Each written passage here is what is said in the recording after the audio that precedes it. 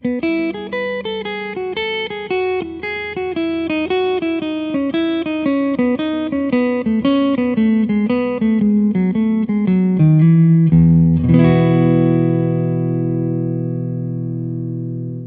guys, it's Colton Rhody here. Today's lesson is going to consist of a sort of a jazz country lick in the key of E. This is sort of along the lines of a Vince Gill style lick. If you've ever heard his song, Take Your Memory With You When You Go, that's kind of where I got this lick from.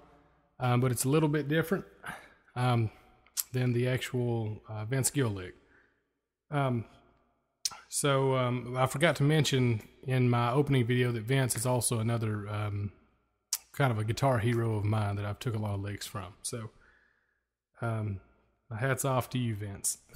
But anyway, let me go ahead and do this lick for you slow, and then I'll talk about the scale that we're using, and we'll go through it.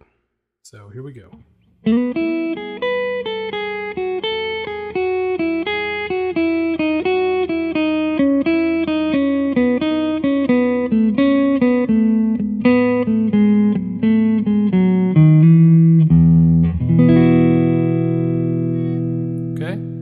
I'm just finishing there on that E chord.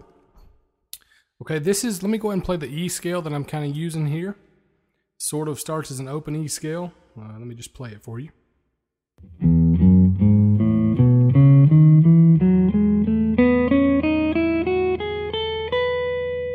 Okay, that's the pattern that I'm using. And pretty much we're all right here between the 4th fret and the 7th fret. Okay? So all I'm doing is playing the E major scale between the 4th and the 7th fret, okay? So what we do is we slide up on the 4th fret, okay? And it starts just like Take Your Memory With You When You Go solo, okay? Just like that. So what I'm doing, 4th fret on the G string with my first finger, okay? Then the 5th fret on the B string with my middle finger. Okay. And then the 4th fret on the bottom E string with my first finger. And then my pinky on the 7th fret. So. Okay. After that, I'm just going down the E scale. Okay, I'm going down 4 notes. So.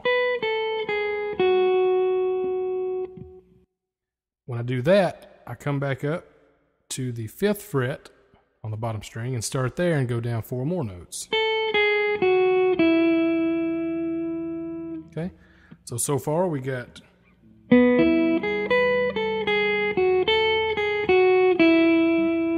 okay. Then I come to the 4th fret on the bottom string and I start there and I go down 4 notes on the scale. Okay. Then I come over here with my pinky to the 7th fret on the B string, and I go down 4 notes of the scale. Okay? So.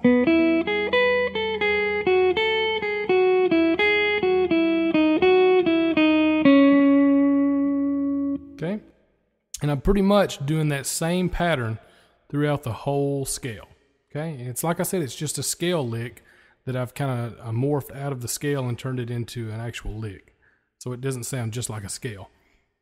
But this is a good example of why it's really good to know your scales. I'm a big stickler for teaching people their scales, their open scales, as well as, you know, this is another scale. It's just a G major scale. But with that scale, you can move it anywhere. You can play the same thing.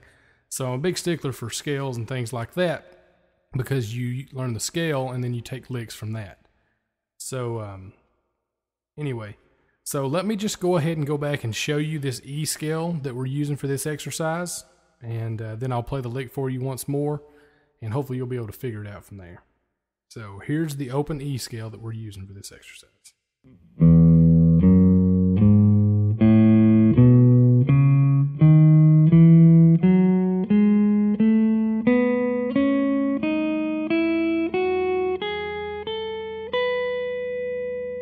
Okay. Hope you can get that in there once more, a little bit quicker.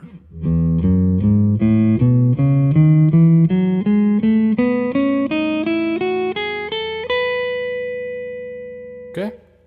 So that's the scale that we're using, and we're pretty much going down the scale. So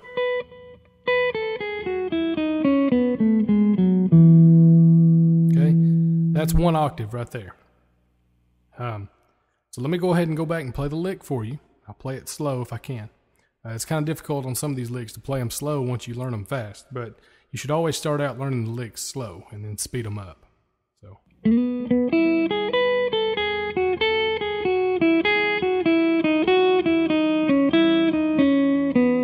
Okay, that's the first half. That's kind of what we went over.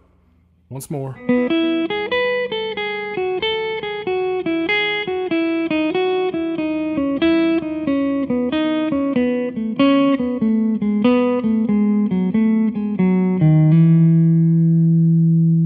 Okay, so there you have it. This is a really good lick. It's a good lick to kind of work with your mind, to kind of get your mind synced up with your hands.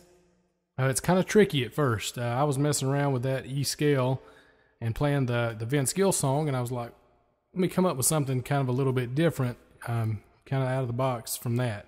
So that's how I came up with this lick, and it's a good lick to use, like I said, to just work on your speed and work on your coordination between your left and your right hand. So I use this, I warm up with this lick, and it's really helped me a lot. So I hope you guys find this helpful, and I really appreciate you checking out this video. See ya.